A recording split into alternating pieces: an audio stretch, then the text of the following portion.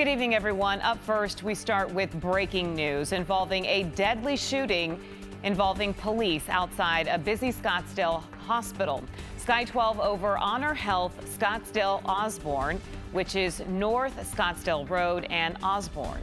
The scene's still very active outside the emergency department. Scottsdale police say that a man got out of a white pickup truck with a rifle and started making threats. Hospital security on the scene actually made contact with the man, wrestled him to the ground, and were able to get the rifle away from him. Two officers, a sergeant, including a sergeant, arrived there on the scene. Sergeant Ben Hoster with Scottsdale Police picks up with what happened next. The suspect produced a knife and advanced on the officers. One of the officers, feeling his life threatened and the lives of his partners threatened, fired his weapon, and the suspect went to the ground.